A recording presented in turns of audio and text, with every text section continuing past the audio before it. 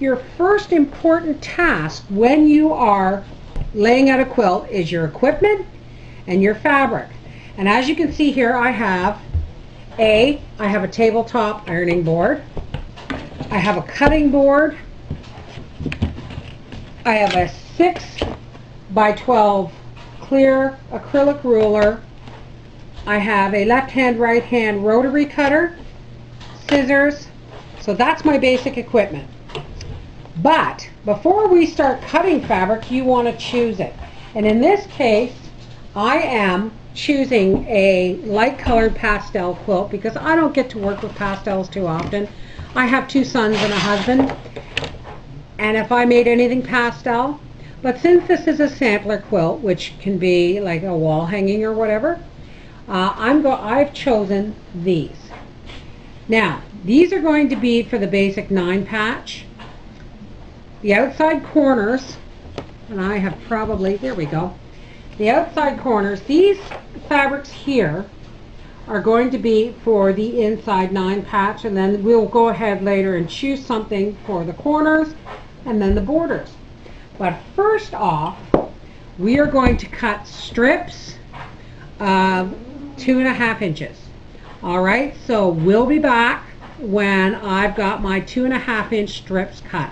Now, we're going to cut some 2.25 or 2.5 inch strips of the blocks that we want to make. These 2 will make 1 block, and I picked them because this pink matches the pink in this little hat there.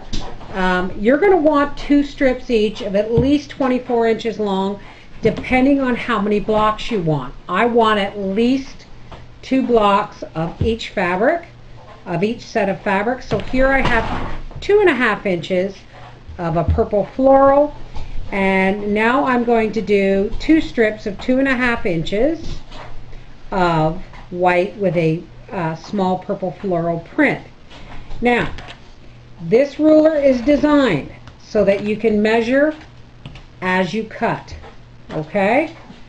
You want to make sure that the spine of your fabric, either the fold or the edge, is perfectly lined up with the edge of your ruler, or you're going to get a cut that when you unfold your fabric, it's going to be crooked. As you can see, this is nice and straight. If I had been off the spine of the fabric, it would not have been straight. And trust me, you don't want to be sewing with crooked fabric. Okay? So I'm going to continue to go ahead and cut. There's another set, my fabric. And when I have all my strips cut, we'll be back. Alright, I just want to do this last cut with you, and I'm really got to be really careful with this here piece of fabric, because this is what's known as feed sack fabric, and it's very, very old. Little history lesson here. Back in the days when people in the 1920s and 30s and earlier, when flour and feed and grains came in muslin bags, people, when they finished using their flour, they would take the muslin sack and waste not, want not, they would make it up into an apron or whatnot. So, especially in the 1930s, when the Depression hit, in order to get people to buy their brand of flour and sugar, companies started putting prints on their fabrics because they knew people were reusing the bags. There is a story of my mother having a sugar sack made into a dress, a print sack. And they even used but the label used to be printed right on the fabric. So my grandmother made her a little pair of underwear with the sugar. Sugar was printed across her bottom. So she'd have a matching dress with a pair of panties, and the panties would say sugar across the bottom. Anyway, these strips here that you see are going to be these squares. Now I'm going to pick a solid color for the corner pieces. And I am, you guessed it, going to pick pink. The pink is going to be the corners on the blocks, and that's going to be solid. So I am going to have a print fabric in the borders in between, but I am going to match the pink from the corners to the pinks in the squares and the binding. All right, but shortly I'm going to get sewing these strips together and show you how to make, or how I make this block. All right, we'll be back when we got the sewing machine set up. I'm really sorry, folks. I accidentally deleted the footage of me sewing the strips together to make the initial 9-patch block. So I'm going to tell you what I did. I would take the strip of the block, the two colors that I wanted to make the block in, for instance, pink, green, pink. Then I would sew them together down the length with 1/8 of an inch seam. Then I would cut across at 2.5 inches so that I would have a 2.5 inch strip, but it was pink, green, pink. Then I would sew 3 strips of green, pink, green, and again cut at 2.5 inches, and then I would sew them together so that they were alternating, so that I would have a block. Now this is only a 4-patch block as an example, but as you could see, this would be green, pink, green, and the one below it would be pink, green, pink, and then I would alternate again for the bottom. You'll see these blocks in the rest of the video, but I am terribly sorry that I did not that I accidentally deleted it. Okay, we'll be back within a minute. Now we have our 12 squares, and I thought it was going to be 9 for a wall hanging, but I'm making this in a crib quilt size just for demonstration purposes. And now that we have our 12 squares, we're going to iron them out, and once they're ironed out, we're going to do the corners for the blocks. You want your blocks always to be nice and ironed and tidy so that it makes your corners and your cuts and your lining up just right. All right, we'll be back when I have these all ironed out. All right, now we're going to make our corners for our blocks. As you can see, each one of these blocks has a corner. Now, these blocks finished are 6 inches square. So what we need to do is we need to have 4 corners that are going to work on each one. If you look at this piece of fabric, okay, we need the corners to go here, but we need 4 for each block. So we have 12 blocks. That means we need 48 corners.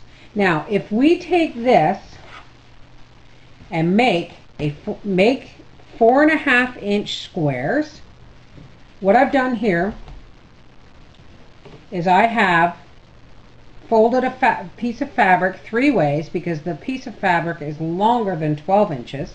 I folded it 3 ways, and I'm folding it again, and we're going to cut this so that we have 4.5 inch wide strips. There's that, and then we're going to go up here to 1, 2, 3, 4.5 inch, and we're going to cut this along here. Now we have 4.5 inch strips, and we're just going to go along and cut from our 4.5 inch strips. We're going to cut 4.5 inch squares. Now obviously this, okay, there's 4. All right, we're going to have to do this way just to make sure. Just to make sure. All right, we're going to go 4. That's 3. We want 4.5 to there, and with any luck, this one should be just about 4.5. It's 4 3/4, so we get to take off a 1/4 inch. There is a grid on these rulers, so you can line things up this way and this way so that things will be square. Now, out of one of these squares, we're going to get 2 corners. because we're going to go corner to corner, point to point, and we're just going to cut this across. And what we have here, now you're going to have a little bit of hangover on each corner. All you have to do to remedy that is make sure your point of your square is in the center of your block. And we'll put a pin here. And we'll sew this on to demonstrate.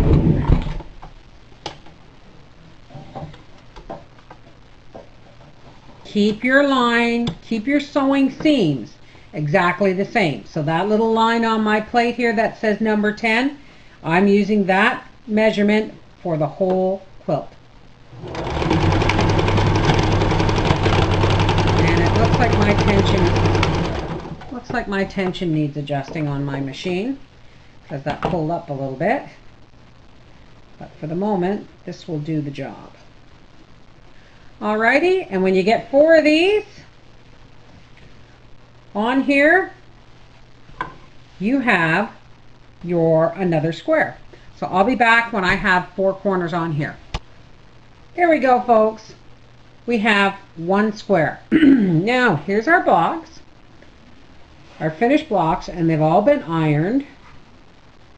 And now we're going to take these finished blocks and we're going to bind them, or we're going to put borders on them.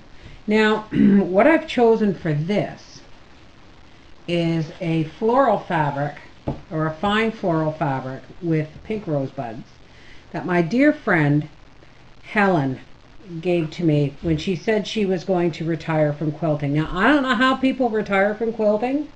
She ain't blind and her fingers work, so I just don't believe her. I don't believe that she's retired. But what we're going to do now is we're going to start sewing. Now, I've cut these strips in the same width that these strips were cut in, 2.5 inches, because by the time we get the 1/4 inch seam allowance down, it's going to be the same size as these blocks. You're going to want about 5 or 6 yards of these strips. And if you notice in this picture, each border has a center block, and for that I have chosen the same fabric that I have made the corners out of. So that way it'll all tie together nicely. You'll see what I'm talking about. Alrighty, now what we're going to do is we're going to start taking the right side of the block and the right side of our strip, and we're just going to sew the block to the strip, using the same measurement on the line of your sewing machine plate that you've been using all along. Now, you could pin this on. I'm just being lazy because, well, that's just, as my son would say, that's just how I roll. Now, just before you get to the end of that block, we just put another one on. You just leave enough room in between the blocks to cut.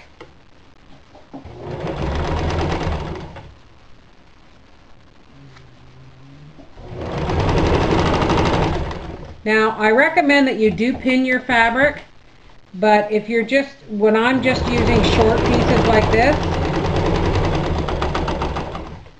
I just hold it in place. All right, we'll be back when I've got this ready for cutting apart. Okay, now here we've got 4 blocks sewn to the strip of the border fabric. And what we're going to do is we're going to take our ruler and our rotary cutter, and we're just going to cut them off. Now, you want to make sure that this is in line with your block. You don't want to just cut it off. You want it to be so that you have your border level with your edge of your block. So what we've done is we've taken our squares now and we've sewn our 2.5-inch strip down one side.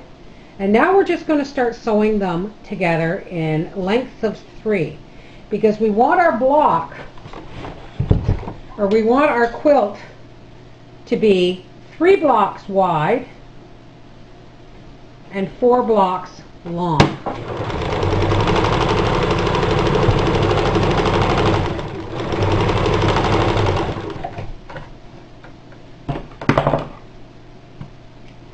Just like this. And once we have 4 of these, I'll be back and we'll put them together. Alright, you saw my first strip of 3 blocks wide with the 2.5-inch strips in between. Now the second strip we're going to have to start putting the top and bottom on. So we have one block with the strip with another block on it, and what I've done is I've sewn a strip with 2 pink blocks on the end, and we're just going to sew it together. This will make our second row that makes it easier to attach the first row. I don't know if that's making absolutely any sense whatsoever, but it'll all come out in the wash when you see what I'm laying out.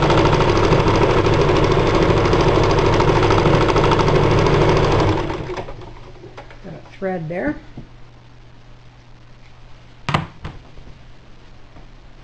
Now we're going to take block number 3, and block number 3 is one of these, and we're going to put a piece across the top,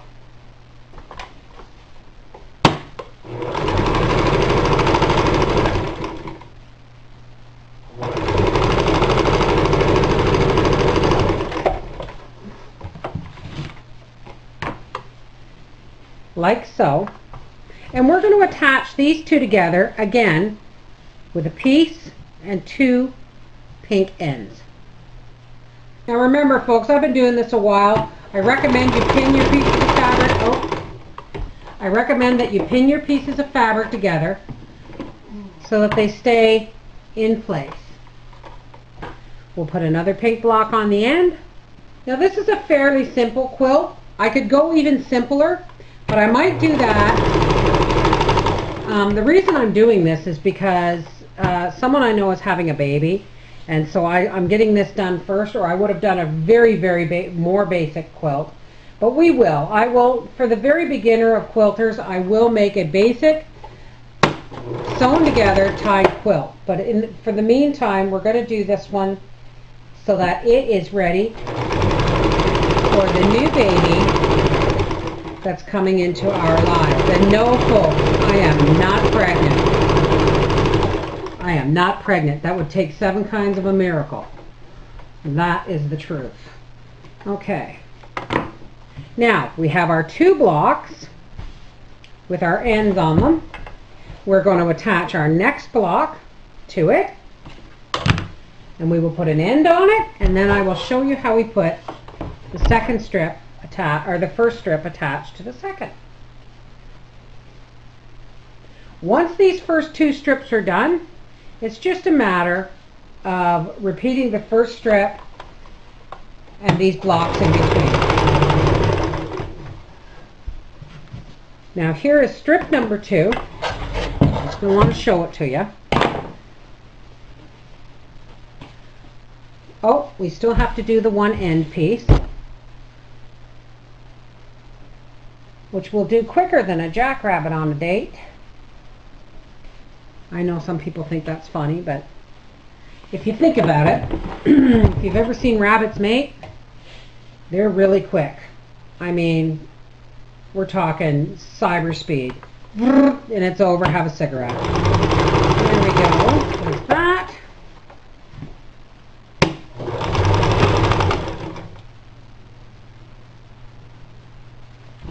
Now if I was you, I would be pinning along any seams to hold this in place. Now, what I'm going to do now is this time I am going to use pins just so that we have a nice, see how that's going to lay out? So that we have a nice seam and make sure everything lines up just so. This is a very special baby, folks. I mean, all babies are special, but when I was first pregnant with my oldest son, I stayed for most of my pregnancy with my brother and his wife. And Bronwyn, who's actually going to be 26 in a couple of days, and she turned 2 weeks before my son Arthur was born. And while I stayed with them, Bronwyn and I spent a lot of time together. She's a very special little girl. All my nieces and nephews are very special.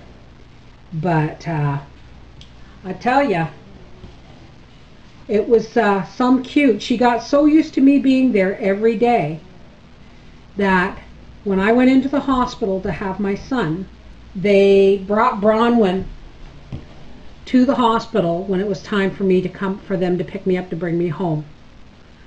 And Bronwyn hadn't seen me for a week because I'd had a C-section and I was in an emergency C-section, and I was in the hospital for a week.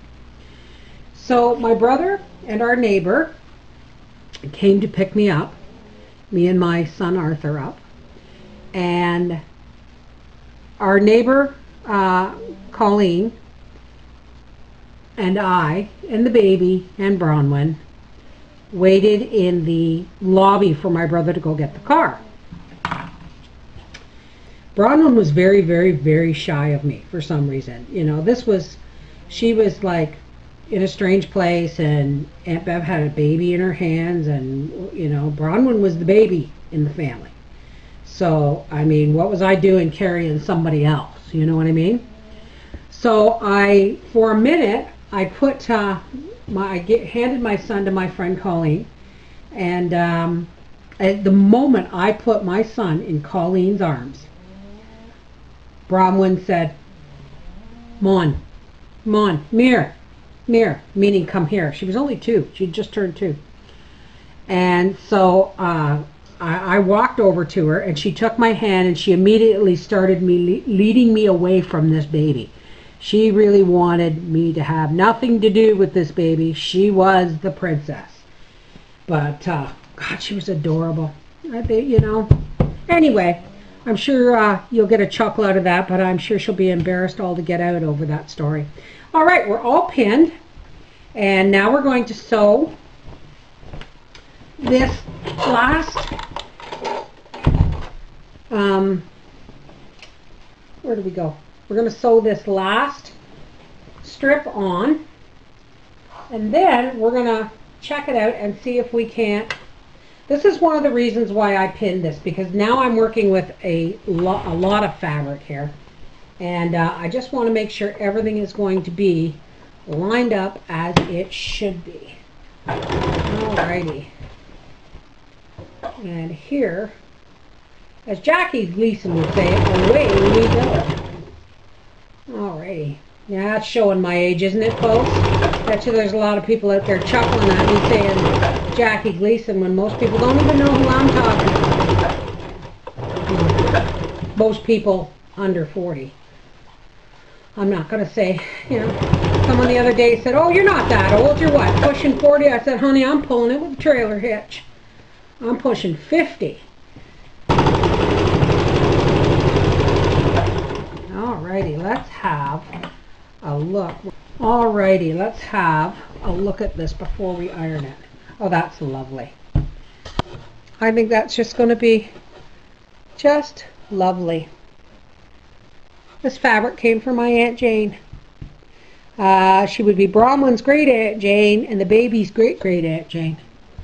Anyway, let's iron this out, and then we will find the backing and the batting, and we will be back to pin this all together.